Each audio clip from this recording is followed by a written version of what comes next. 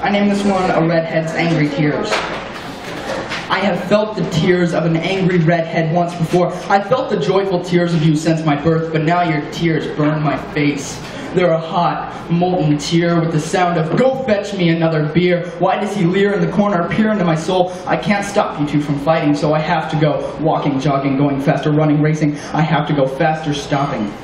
Slowly. Sorry for leaving you with him. What has sanctified me to run when I should have stayed and played in the corner and kept you two from biting and igniting that fire that makes my mother's tears so hot? I turn back, and the fact is that it's too late. I have subsided into my permissive fate. I listen to you two berate each other, my teeth grit, and I spit blood. It's like mud, and it's hot too, but not like my mother's, more like my father's. My sister is crying, and it's hot like my mother's. One of these days I'm gonna pop red hot tears from my eyes. But I'll never say that I'm crying. I'll keep lying to my friends because I love my family. I live with them and they live with me.